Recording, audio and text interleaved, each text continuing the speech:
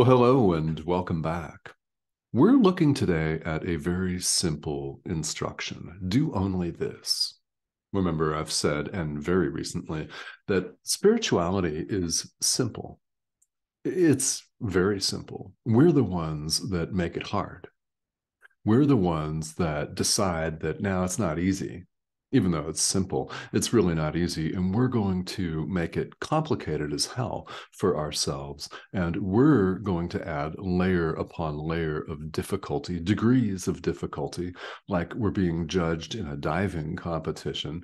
And we're going to factor all that in and keep ourselves dazed and confused. We don't have to be. So when we say do only this, what are we even talking about? Share, sharing, share the miracle, extend love and only love to the Son of God. Simple. Again, simple and easy are not things that we necessarily equate with one another here in the world because we are so used to having everything be so multifaceted and so complicated. In fact, many of us wear our complication like a badge of honor. So, to the extent that that has benefited you and helped you in this life, great. Now that you're on the path, the spiritual path, let's pause and reconsider. I invite you to reconsider complication. So, in a section of the text that is soon to come in this video series, we'll be looking at this idea in a couple of weeks. Jesus presents for us a very helpful teaching example of a child having nightmares.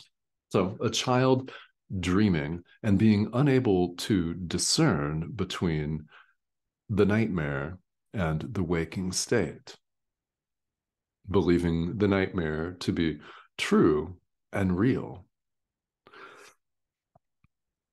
So, in order to comfort the child, it doesn't help, does it, to tell the child that that big evil monster or that war that you just dreamed about isn't true. That monster wasn't there. Well, to the child, that monster was there, and it was very real and threatening with big, ugly teeth, and it smelled, and it was coming to eat him or her, wasn't it? So that doesn't really help. What helps is to reassure the child that he or she is safe now. You're safe now. You're safe now. And we're the child. Flattering, isn't it? Yet when we believe in the ego and in our sense of individuality, we're in fact the child that's unable to discern between truth and illusion. We're unable to discern between waking up and being asleep, between our nightmares and reality. So we're the child. The Holy Spirit can, of course, tell us, and anyone can tell us, that what we're seeing here is not real. But it may be more helpful for you right now to hear that you're safe right now. And rather than receive some elaborate instructions for don't do this, don't do that, do this but not that, anything that would get us confused, the Holy Spirit instead points out that we should do only this, do only that. There's a big difference in this instruction. First of all, how well do you, as an adult, as a big kid, respond to a series of prohibitions? Don't do this. Thou shalt not. Thou shalt not. Thou shalt not. Thou shalt not means you want to do it, doesn't it? Thou shalt not. Why does everybody say I shouldn't do this? I shall not do this. No way. I'm doing it. The rebel child comes to play. So you can see how much more effective is the instruction to do just this, do only this. Extend love, share the miracle with your brother. Do only this, share. It's a powerful lesson. And again, the exact section of the text is actually from section 6, which we'll get to in a little while here as we go through the text. And it's very, very powerful. Here we're wrapping up section 2 of chapter 5, the voice for God. And we're looking at the Holy Spirit. And what is the Holy Spirit? But the call for us to awaken. The answer, it's a choice that we make. The Holy Spirit is always in us. It's a part of our mind. It's not a thing that's external. And here in paragraphs 9 through 12, we have a very uplifting message from Jesus, who dictated A Course in Miracles. So he reassures us that he's equal to us. We share the same mind.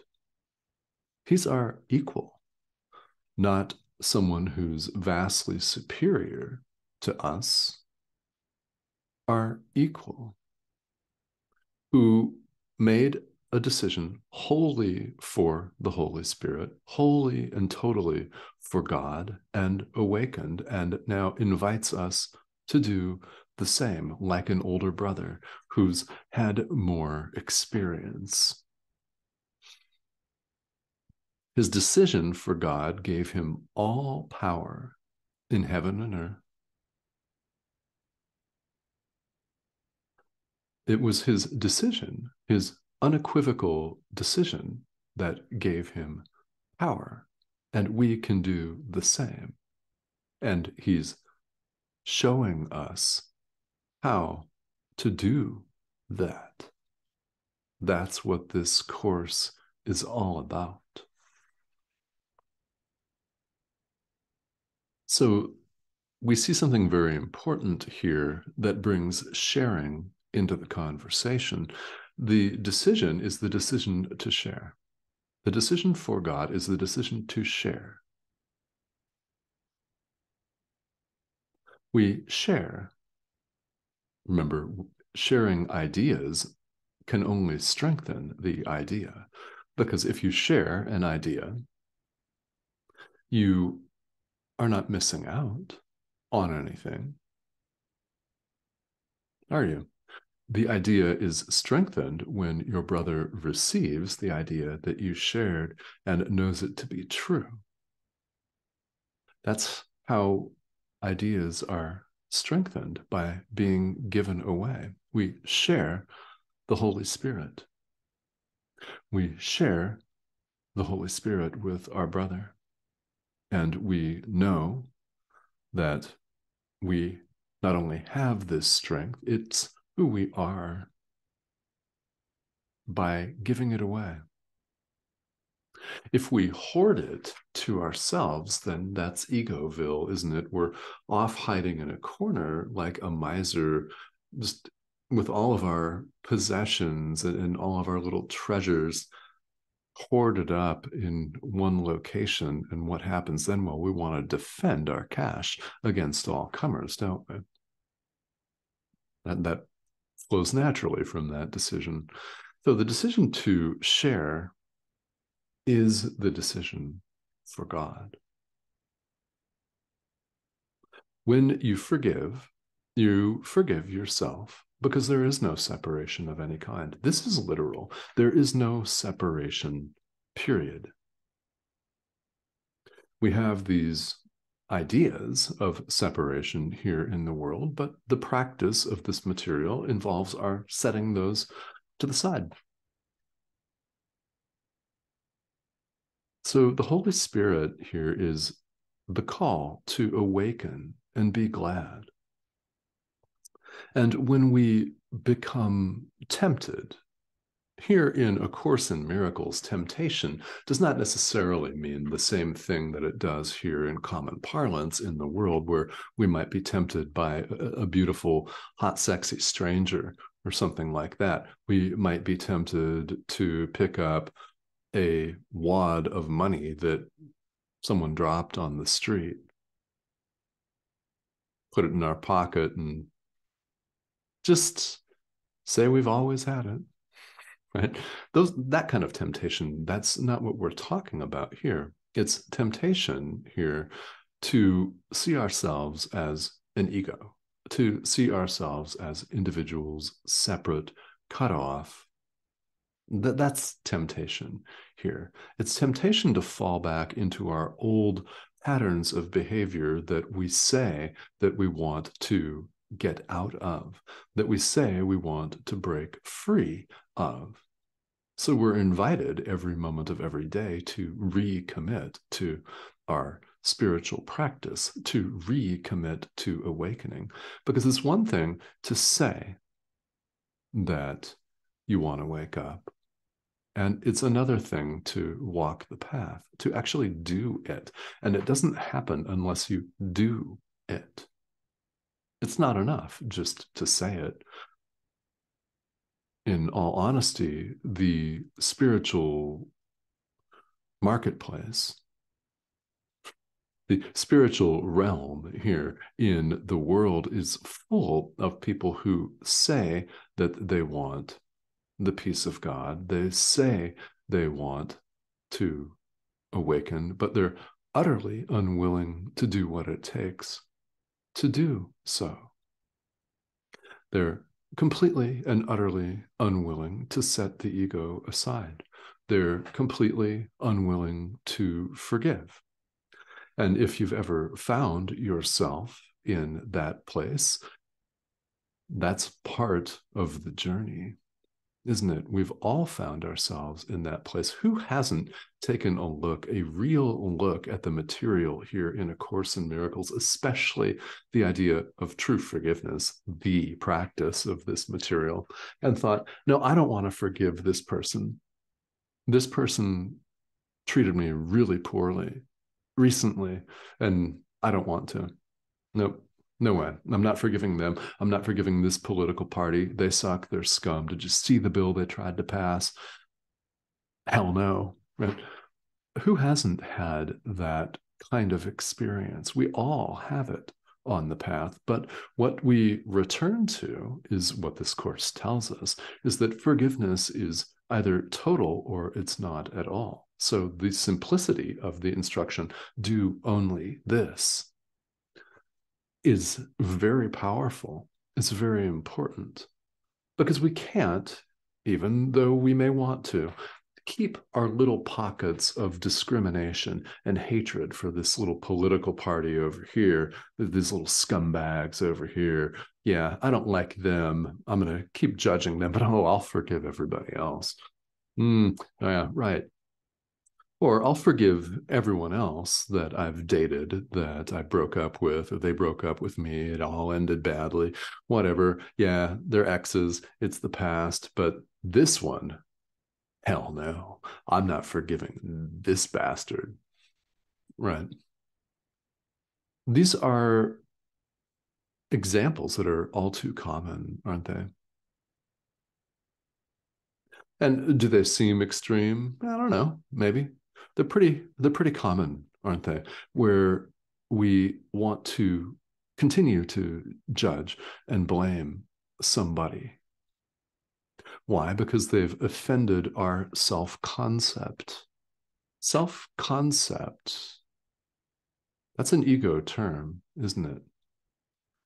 They've run afoul of who we believe we are in this world, which is none other than ego identification and defining and defending personal territory. So, is not your brother equally worthy of forgiveness and the love of God as you are? Of course, the answer is yes. It may be a process for us to admit that to ourselves. But this is why we repeat ideas. This is why forgiveness, true forgiveness, is a practice, because we find that we need to return to it over and over again. And the more simple the instructions, the better. Do only this. Share the Holy Spirit with your brother. Share love. It's what you are, truly.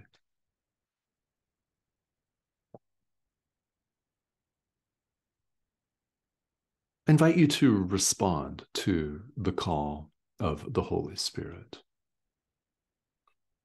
I invite you to respond to the call of your inner teacher to share the miracle, to share the love of God, to share the Holy Spirit with your brother. I invite you to respond to the call to awaken. When else are you going to do that but today, right now?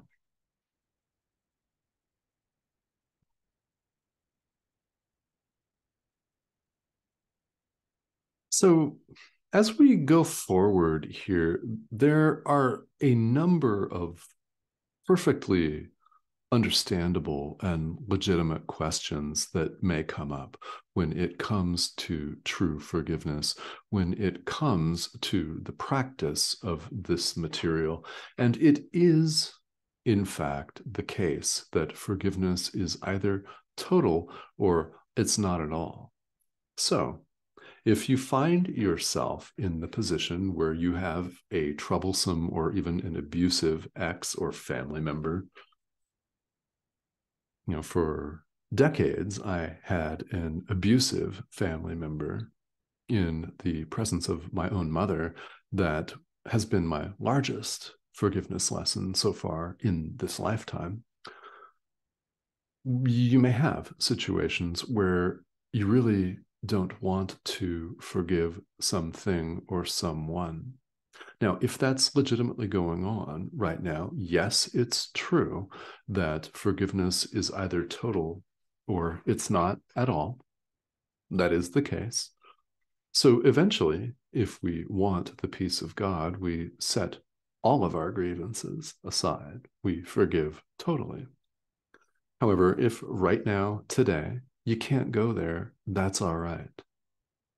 What I invite you to do is start with what you can forgive. Remember, anything that appears in our lives, in our experience, that is not wholly joyous. So anything that troubles us, anything that pisses us off, anything that rankles us or makes us uncomfortable, anxious in any way, is raw material for forgiveness. So you'll be presented with multiple opportunities, even in the next 10 minutes. So we have many opportunities every day to extend forgiveness, to extend the miracle to our brother. And start with what you're capable of doing. If you're capable of forgiving the dog for barking during the video, there's noise cancellation here, but you might have heard Buddy just a minute ago. Do that. Forgive the dog for barking during your video. Forgive yourself for stubbing your toe. Right? There are many things that we can forgive, and start with what occurs to you to do. From there, it will grow. But we all have to start somewhere. So there is a very popular phrase in world spirituality. In fact, it's the title of a book, an excellent book, by the way, by Pema Chodron, and it's start where you are. Of course, right? Of course you start where you are. In forgiveness, start with what you're capable of in this moment. And don't worry about the abusive ex for the moment. There will come a time where you are directed by your inner teacher to forgive your abusive ex. Understand you may still keep a very healthy boundary in place, a communication boundary. Don't call me, don't text me. There might be a restraining order, even there might be a legal boundary. Seriously. You don't have to have a sit-down face-to-face conversation with this person. Why? Because forgiveness is done in the mind, at the level of the mind. This person does not even need to know you've done it. It's not necessary to write someone a long letter to pour your heart out or to have a sit-down conversation where you fear that you will not be safe. It's not. Forgiveness is done wholly and completely in the mind. So start with what you're capable of today. Really.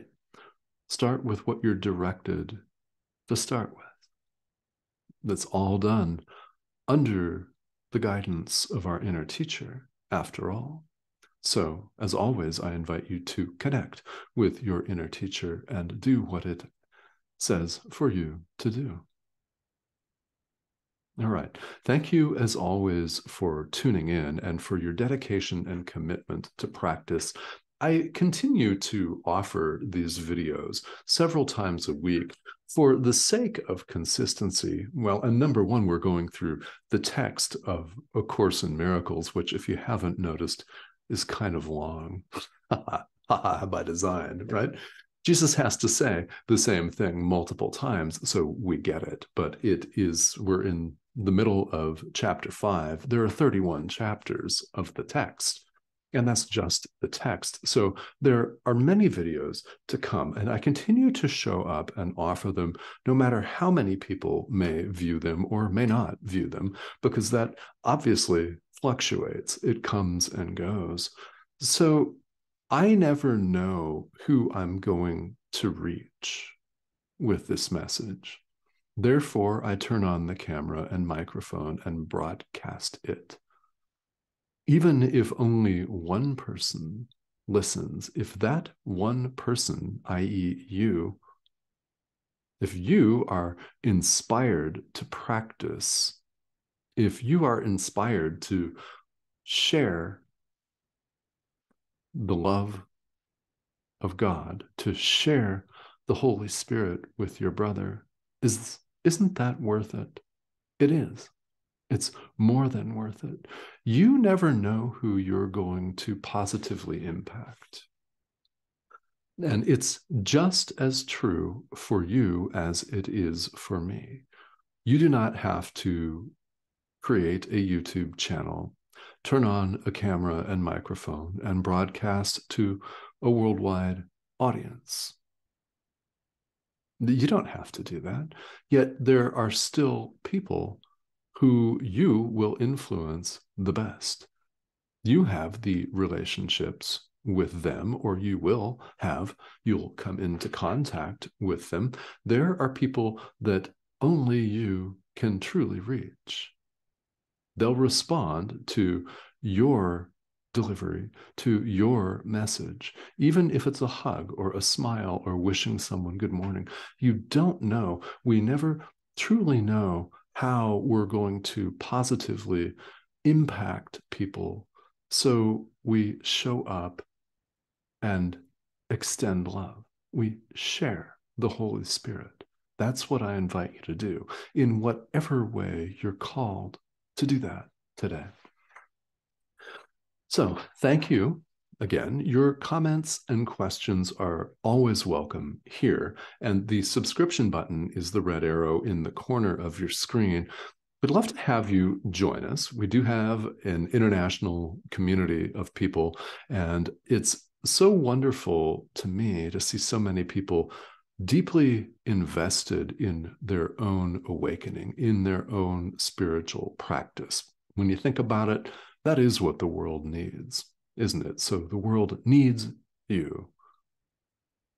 So get in touch with your inner teacher. Again, if you have comments or questions, feel welcome to leave them here, and I will see you very soon.